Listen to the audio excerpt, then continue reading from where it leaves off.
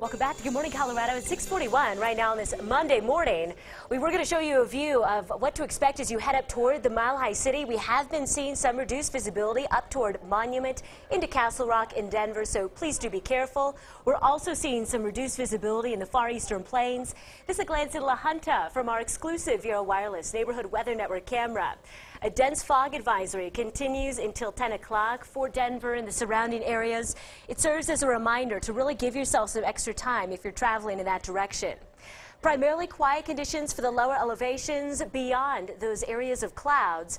Just to the northwest of Monument, getting some spotty showers in the foothills, but nothing to show you right now. That certainly changes later on today. We are expecting a powerful spring storm to impact southern Colorado. It will usher in heavy rain along with strong to severe storms, even some mountain snow. Here's a look at what to expect at noon. By this time, we'll begin to develop some scattered storms in the lower elevations. 4 p.m., storms will only become more widespread. Into 6 p.m., my friends, you still see those showers and storms continuing for the lower elevations. This is going to be one of those storms where we have moisture continuing during the overnight hours and into your Tuesday morning. Scattered showers and thunderstorms are expected into your Tuesday. This storm will finally start to loosen its grip on Wednesday.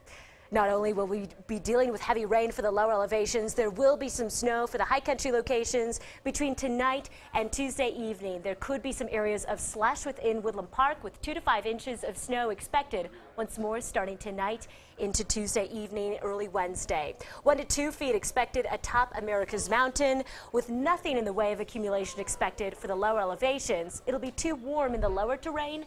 We'll just be seeing heavy rain there.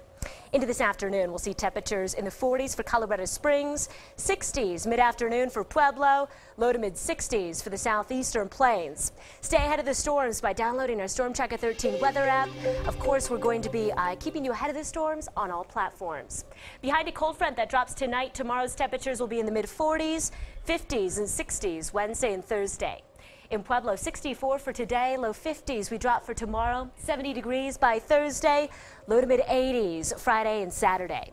For Canyon City today, we will be at 63 degrees, dropping to 50 degrees tomorrow, 50s and 60s Wednesday and Thursday.